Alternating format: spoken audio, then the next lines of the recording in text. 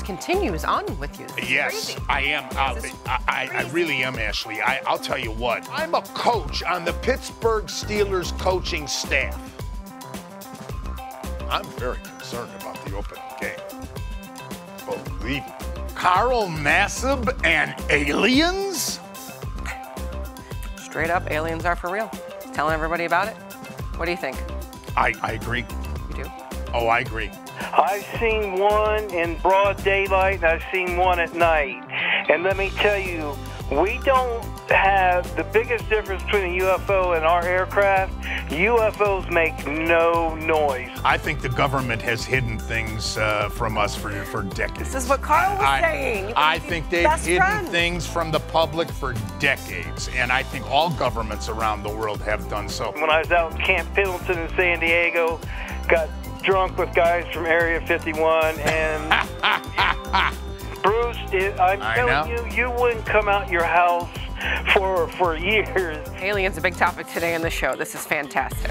The Buckeyes are still a huge 37.5-point favorite. Buckeyes are loaded on both sides of the ball again, Mark. Bottom line, a lot of distractions have been going on here. I don't think they're going to be fully focused for this game. Oregon State's not much. They're the cellar dwellers in the Pac-12. They'll probably get beat to a pulp in this game. Not really panic just yet when it comes to him getting back, hopefully. But, you know, is there not a little panic? I don't like to use the word panic either, Ash, but you know what? We've got a couple of days until this second deadline with guys clearing waivers. Will this cause a little bit of urgency in the Indians front office to grab another relief pitcher just for insurance purposes?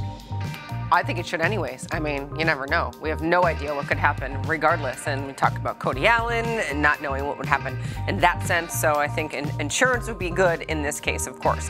As much as we used him in the playoffs and the World Series a couple of years ago, remember this. The following spring was the World Baseball Classic. And Miller represented his country in that. A lot of pride. Don't blame him at all. I blame Major League Baseball. I would discontinue that, and it's precisely because of pitchers that I would discontinue. It's just Rob Burlacamp says it doesn't matter how you juggle the pitching staff. If anyone thinks we can go to the World Series with the staff, you better think again. It's not going to happen. We need help on the mound. Well, that's a stupid comment, considering we have one of the best pitching staffs in all of Major League Baseball. We went from having the second worst bullpen to arguably one of the top 5. That's a fact. And our starting rotation is one of the top 3 in all of Major League Baseball, so you're an idiot.